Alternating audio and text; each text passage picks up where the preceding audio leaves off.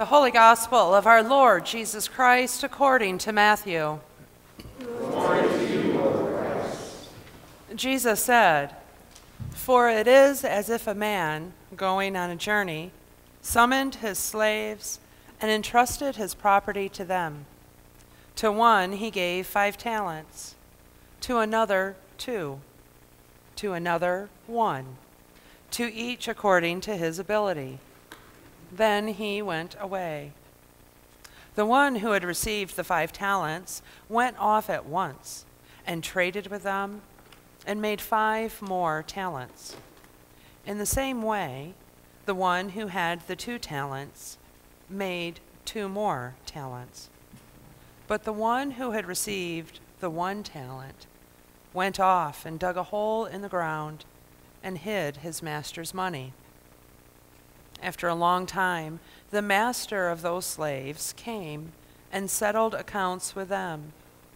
The one who had received the 5 talents came forward, bringing 5 more talents, saying, 'Master, you handed over to me 5 talents. See, I have made 5 more talents.' His master said to him, 'Well done, good and trustworthy slave. You have been trustworthy in a few things. I will put you in charge of many things. Enter into the joy of your master.' And the one with the 2 talents also came forward, saying, 'Master, you handed over to me 2 talents. See, I have made 2 more talents.' His master said to him, 'Well done, good and trustworthy slave. You have been trustworthy in a few things. I will put you in charge of many things. Enter into the joy of your master.' Then the one who had received the 1 talent also came forward, saying, 'Master, I knew that you were a harsh man, reaping where you did not sow, and gathering where you did not scatter seed. So I was afraid, and I went and hid your talent in the ground. Here, you have what is yours.' But his master replied, 'You wicked and lazy slave, you knew, did you, that I reap where I did not sow, and gather where I did not scatter? Then you ought to have invested my money with the bankers, and on my return I would have received what was my own, with interest. So take the talent from him and give it to the one with the 10 talents. For to all those who have, more will be given, and they will have an abundance. But for those who have nothing, even what they have will be taken away. As for this worthless slave, throw him into the outer darkness, where there will be weeping and gnashing of teeth.'" The Gospel of the Lord. Praise to you, O Christ.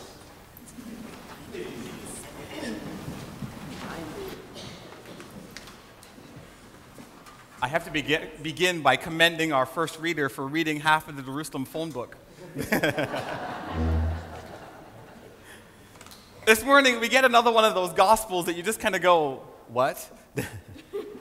It's one of those that I think Matthew seems to be on this weeping and gnashing of teeth tier, because for the last 3 Sundays, everything has ended with, there'll be weeping and gnashing of teeth. Who knows? But before I go into that, I have a question for you.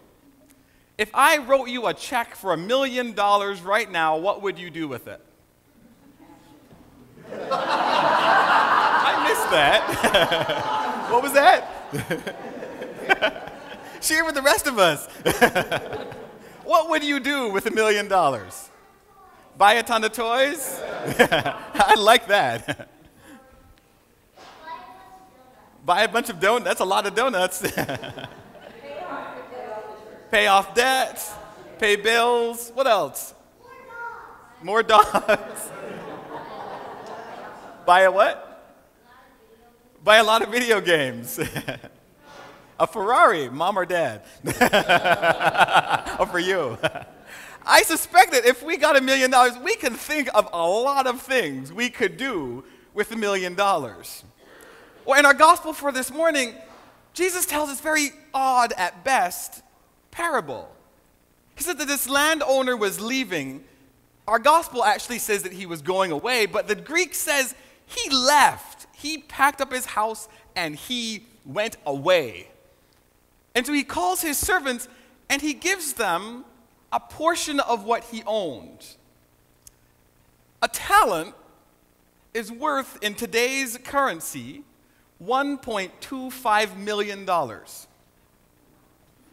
I'll say that again. One talent is $1.25 million.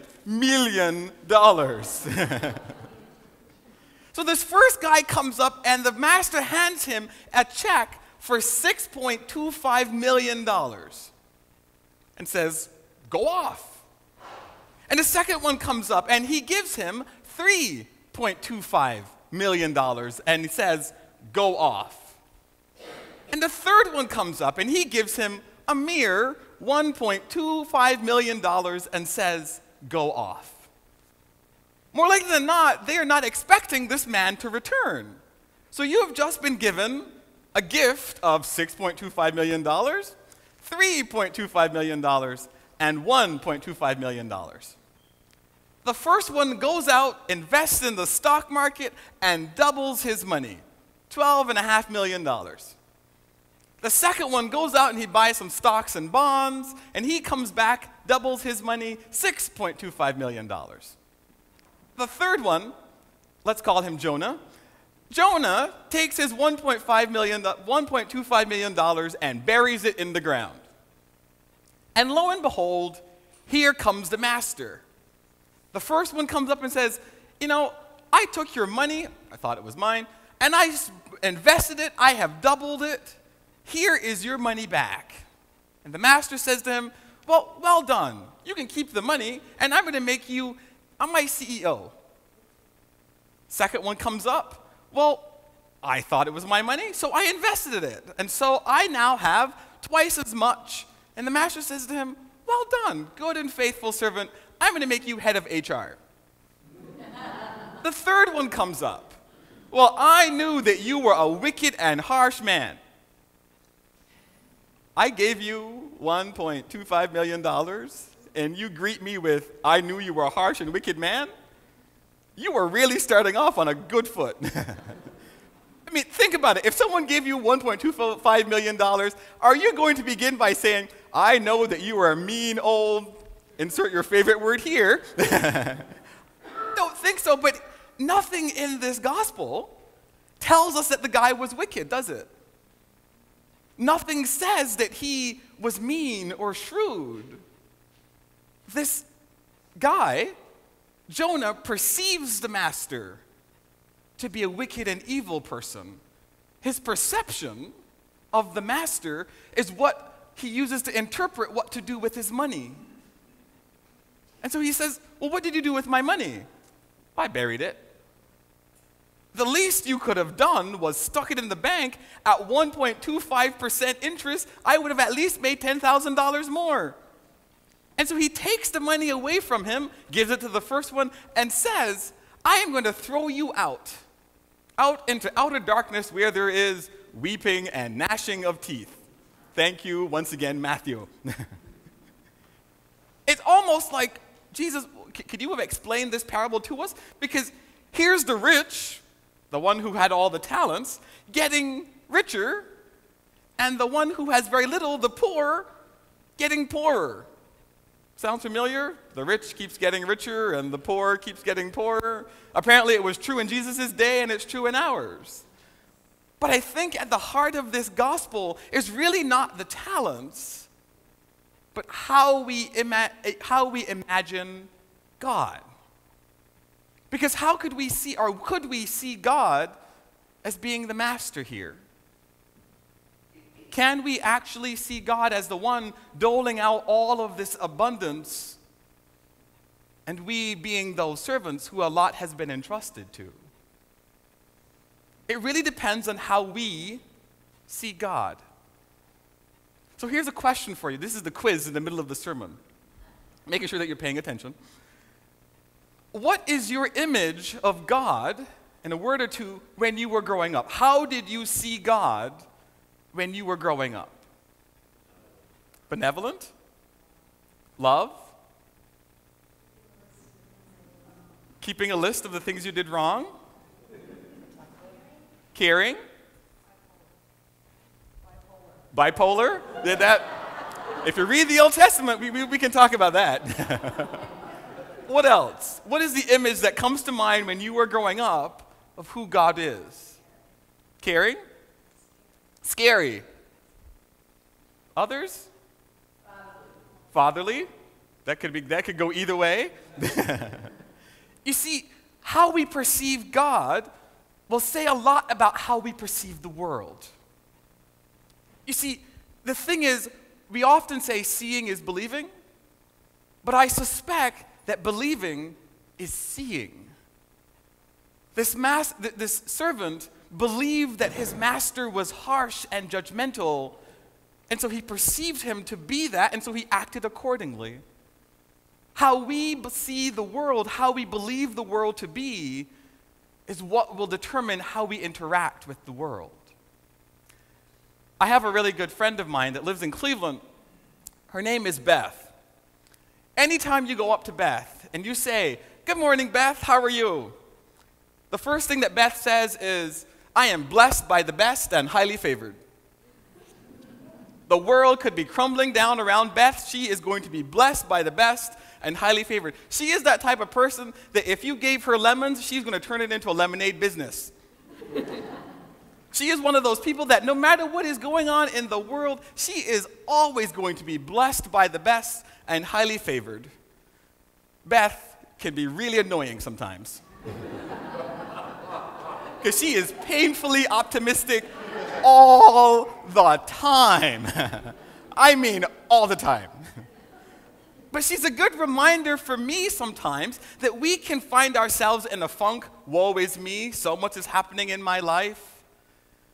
And don't get me wrong, Beth does not see the world through rose-colored glasses. We know, all of us know, if you turn on the TV, if you listen to the radio, you go on social media, there is a lot wrong with our world. There's a lot wrong in our society. Sexual harassment of women. I mean, the list of things that are happening can go on and on, but if we perceive only the negative, we don't see where God is actually at work in our lives. And I suspect that that is what Jonah missed in our gospel for this morning. He looked for a judgmental, mean, and harsh master, and he acted as if that was true. And the same can be true for us. If we can see the world as it is and still find God present and working in our lives, it changes how we believe the world and who we believe God is ultimately. How we image God, what we perceive the world to be, will always shape what we look for and what we see. Jesus invites us to change our image of God, but also to change our image of ourselves, because most of us are told, either by society or by our family or friends or by whatever, that we are not good enough. You are not deserving. Life is not as good as you think it should be. And if you doubt me, watch any commercial. Any commercial will tell you, oh, the car that you're driving is not as good as the XR57 that has heated seats and reclining lumbar support. Because what you have is not good enough. I mean, shampoo, come on. When the commercial is telling you that the shampoo that you're using is not as good as this one, we are told constantly that we are not good enough. But what Jesus reminds us is that when we see God as being that abundant giver, that loving carer in our lives, how we see ourselves and how we see the world will ultimately be changed. We will be people who see ourselves as blessed by the best and highly favored. We will see that we are good enough, that we have more than enough, that we have an abundance of grace and love and talent in our lives that is worth sharing with each other. Ultimately, Jesus tells this parable just a couple days before he would go through a trial and execution and ultimately his death. And I do have to wonder sometimes if Jonah, our parable person from this morning, isn't ultimately Jesus, the one who will go out into weeping and gnashing of teeth from those whom he loved. But my challenge for you this week is to adjust your sight. Turn off the TV, stay off social media, don't listen to the radio. Find those places where you know that good is. But more importantly, find those places where you know that God is. Look for God and goodness in this world, and I suspect that you will find and see God at work here, today, in our lives, and in our world. Because believing is seeing. And seeing is what God ultimately calls us to do. To see God's kingdom here and now in the midst of us, in the midst of our brokenness, and in the midst of our hurts and pains. That God is continually breaking into our lives and changing our image of the world and of God. My sisters and brothers, you are blessed by the best and highly favored. Now go live like it. Amen.